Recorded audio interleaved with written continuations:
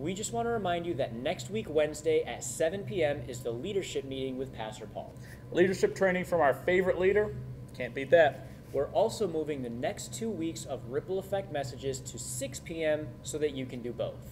Also, if you haven't, be sure you get out and vote today. Voting ended yesterday. I'll be right back.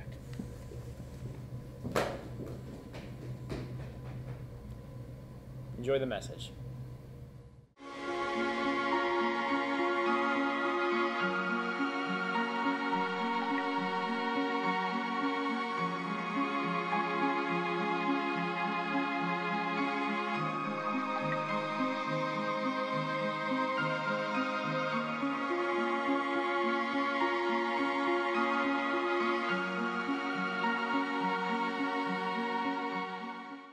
All right, hello everybody. Welcome to Wednesday night. Wow, this is crazy timing right now. Tonight I'm going to talk about honor. And you know, we created this series and we put all the teachings in a certain place without even planning it around the election. And when I realized the date and timing of this teaching, I could tell that God was on it. So yeah, talking about honor. And you know, it's actually Tuesday today for me. I'm recording this prior. And so I don't even know how the election has turned out. We might not even know by Wednesday today. But one way or another, I'm just praying that God speaks to all of our hearts through this, and we just learn a little bit more about how we can honor Him by honoring other people. So I want to begin by praying. I really feel like we need to acknowledge the Holy Spirit in these times and invite Him to be very active in and through us. So Holy Spirit, we invite your presence right now into our homes, into our hearts, into our relationships, into current events, into this country. Father, I thank you that there's freedom where your Spirit is. And so we're yoked up with you tonight, God. I pray that we would yield area in our heart to you, that we would give you more and more ground with every passing day, every passing year, that we would choose right now, tonight, to let your Spirit evaluate our hearts. God, you know us, search us, show us if there's anything in us that we need to bring into submission to your Lordship. We give our hearts to you. We want to do life your way. In Jesus' name, amen. All right, well, let's get into it. You know, what is honor? Honor is really, it's an attitude. It's a lifestyle. It's something that we bring into relationships. It's kind of projecting value and worth on someone, esteem. And so it's important that, that we know what the Word says about it. You know, God tells us specifically through the Word that there are multiple positions and people to honor, and so I'm just going to rattle off a few of those. We're to honor God. Okay, Revelation 4:11 says, "Worthy are you, O Lord, our Lord and God, to receive glory and honor and power, for you created all things." And that alone, I mean, is honorable. Hello, He's stronger, He's wiser, He's Lord. So He's worthy of our honor. The Word tells us to honor our father and mother. We know that. I'm not going to necessarily cite specific verses. You can find these. This is biblical. Go look for yourself if you're unsure. We are called to honor the elderly also. We're called to honor our leaders. And guess what? Lastly, I mean, this is going to cover it. We're called to honor all people. A couple of scriptures, though. Peter actually tells us in 1 Peter 2:17 to honor the emperor, okay? Honor your leaders.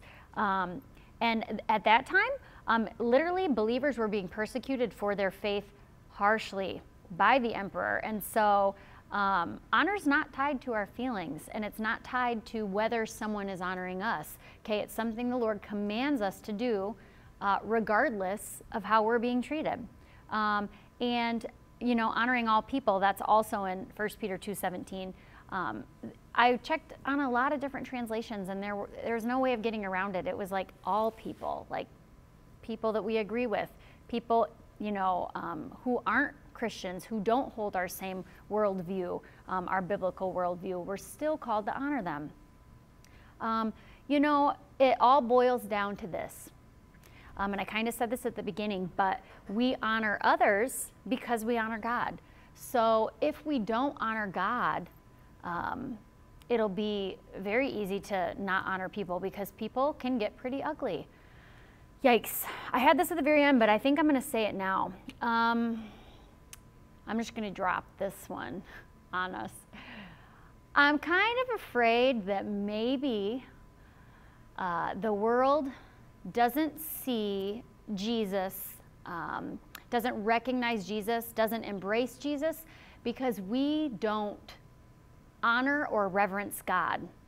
Therefore, we don't demonstrate the kingdom as God would like it to be demonstrated. Okay, one of the main ways is loving your neighbor and loving God. Okay, if we are not loving our families and loving our neighbors and loving our enemies, we're not actually honoring God. And I just kind of want to start with that, like, without getting attitudes and saying, oh, that's not true. Well, do you know what they did? And they're dishonorable, so I'm not giving them honor. Well, honoring someone is not contingent upon whether they're honorable, okay? They're not worthy. Well, guess what? I'm not worthy of much myself, okay? We can't get into a place of self-righteousness and think that it has anything to do with us and how great we are. And that's why we deserve what God has for us. That's why we're better, because we're just better people. Well, that's self-righteousness, and that is literally like filthy rags to God. It means nothing, okay? We are only righteous and we're only worthy of honor because of what Jesus did. And Jesus did that for everyone, those in the faith, those outside of the faith. You know, Jesus said in Matthew 25:40, whatever you've done to the least of these, you've done to me, okay? We need to be like Christ. I love this. Bill Johnson said, a culture of honor is where you treat others how you would treat Jesus, okay? And we would treat Jesus with the utmost respect, and it's important we do that. I love this passage of Scripture. I'm going to read, but I'm going to jump around a little because it's pretty long. But it's out of Philippians chapter 2. I'll start in 3, verse 5. Actually, 2 verse 5 I'll start. It says, you must have the same attitude as Christ Jesus had. Verse 7 says, he gave up his divine privileges. He took the humble position of a slave. He was born as a human being. When he appeared in human form, he humbled himself in obedience to God. He died a criminal's death on the cross. Verse 9, therefore, God elevated him to the place of highest honor, and he gave him the name above all other names. Skipping ahead now to verse 14, actually, I guess I'll read verse 12 here too. Dear friends, you always followed my instruction when I was with you, and now that I'm away, it's even more important. Work hard to show the results of your salvation, obeying God with deep reverence and fear. For God is working in you, giving you the desire and the power to do what pleases him. He gives us the desire to honor people, and he gives us the power to do it. Verse 14, do everything without complaining and arguing. So there's some pretty big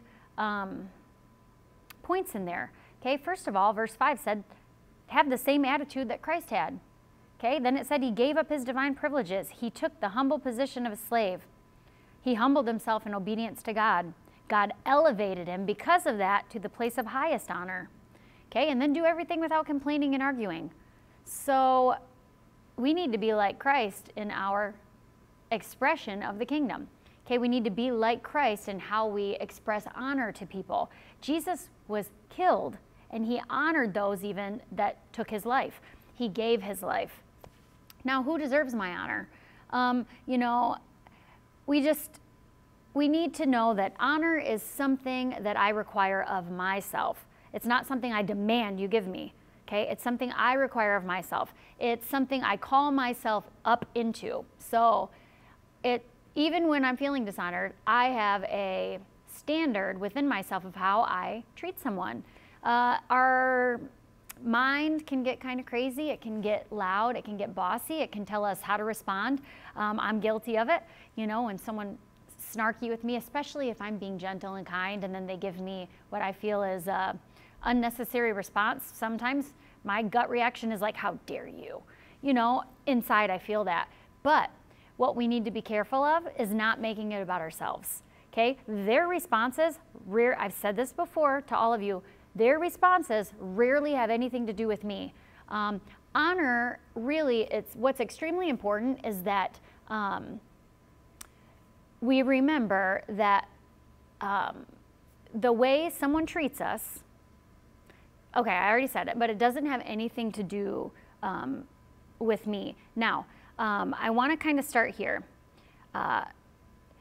There's a couple really easy things. Oh, I like this here. This is a great reminder. You know, it's the kindness of God that leads men into repentance. Our honor and our kindness will soften the hardest hearts to receive the kingdom. And when we get those kind of self-righteous attitudes, it's not actually going to produce anything. It's not going to change someone's mind. Right now in this climate of crazy that we're experiencing, it's really like no other. I just was talking with Pastor Paul about it the other day, and I said, you know, I've only been alive for so many elections, so I don't actually know, has it always been this heated? Has it always felt this divisive? You know, social media has only been around for, I don't know, a decade. How long, Jared? I don't know, about maybe like 10 years, not that long. So it's all new that we all have access to everyone's feelings and opinions. But Pastor Paul said, you know, it's always been kind of intense, but it's definitely ramped up now. And I think it's a spiritual thing. But we need to remember, with that being said, you cannot fight a spiritual battle just with the flesh. Okay, you have to use spiritual weapons. Okay, we've learned about those. But really, the one I'm talking about tonight is honor. You know, I just want to give some practical things right now of how can we even engage in a conversation with someone who we're not in agreement with. Okay, Republican, Democrat, you know, we're in the middle. We don't know. We like this, we like that. We don't like this, we don't like that. We have conversations all the time with people that feel differently about topics. And the Lord spoke to me once. I was working for someone, and the Lord said, you two are very different people. I knew that. And he just said, what I want you to do is I want you to find things you can agree on. And by doing so, you earn favor with people. And then guess what? You build some relational equity so that you actually can have conversations. If there's no relational equity, that means if you haven't built any relational trust, you won't have the place to speak into someone's life. And so many times we get on Facebook and we don't know the people we're talking to, and so it's so much easier to dishonor them because they're just a face and a name. You mean nothing to me. I don't care if I crush you. Matter of fact, I'd like to. And it can be very dangerous. So when two people are talking and neither one is listening, it's the most destructive type of conversation or confrontation that can happen. And it becomes extremely hard sometimes to even exit those conversations. So I've learned by error, personal error, we need to just not even start them. If the person we're about to engage with is not going to listen, it's best just to back out because we're going to say something hurtful or we're going to get hurt. And so we just need to just not going to go there. It's okay to exit a conversation. You know, only choose to engage in a conversation if there are hearers, listeners present. And it's sad because sometimes we want people to hear so bad and we think maybe if I just explain it a different way. You can try, if you're doing it with honor, to truly educate, not to shame and crush someone and to say, you suck and you're wrong, I'm right. If we're going into it like that, it's never going to produce what we hope it does. I'm just scrolling down. I'm just scrolling here real quick. Command myself to bring respect and honor regardless of my perception and their perception. That's important. Where was this? Oh, let's talk about something. I'm just going to give an example real quick. It's kind of an intense topic, and even some of us listening, I know among Christians, a lot of us feel the same way about this, but some people really don't.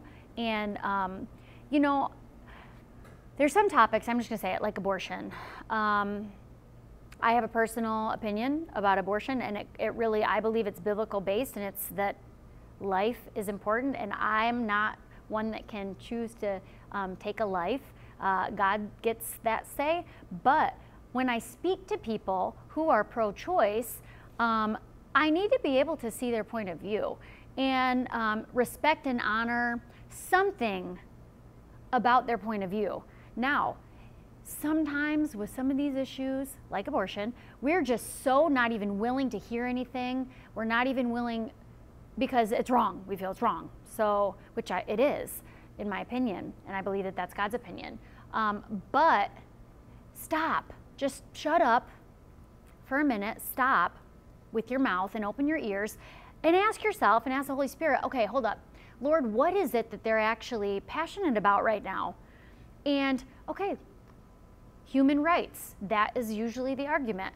Okay, I can value that. I can value that they care about the rights of people. And you know what I can even say? You know what? I appreciate that you value the rights of people. You can find something to validate them on and to agree on. And usually if you can do that, the intensity of the conversation will kind of wane and it'll chill. Sometimes it won't. And then what did I say before? Exit the conversation.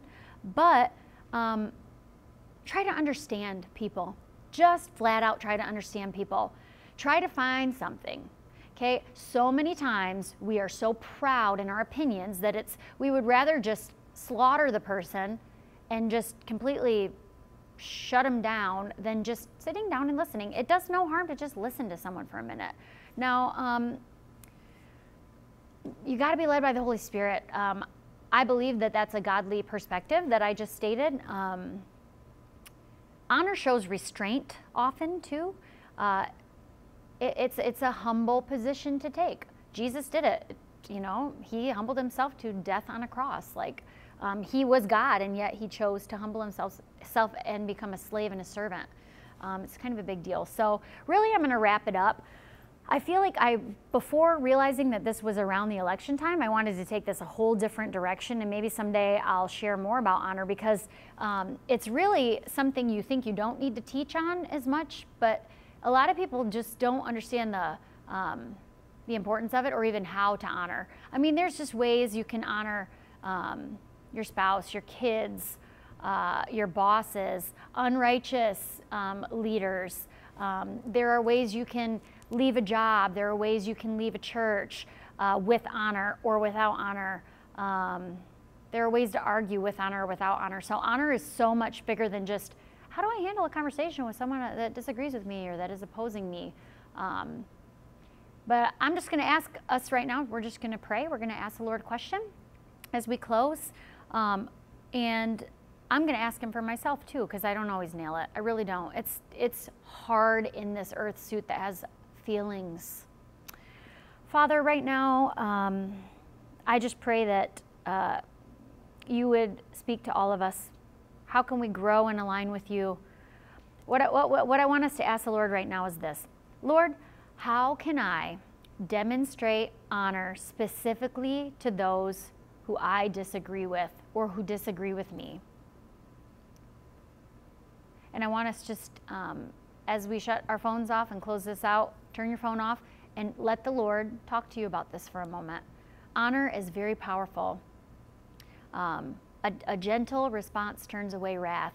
The goodness and kindness of God that leads men to repentance.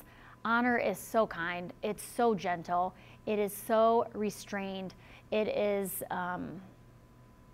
caring. It's understanding. It's also strong. But